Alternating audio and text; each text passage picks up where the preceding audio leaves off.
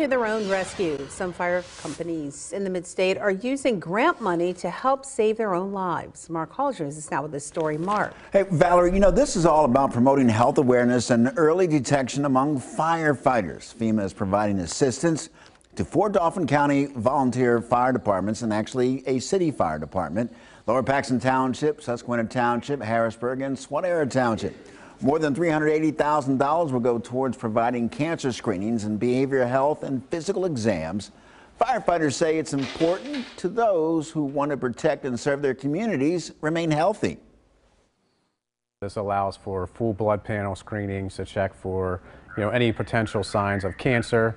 They get chest x-rays to make sure there's nothing going on inside their chest, which is common amongst firefighters. And they're also provided EKGs.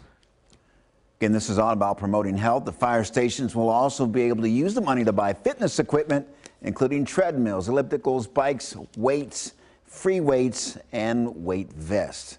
Live in studio, Mark Hall, ABC 27 News. Valerie.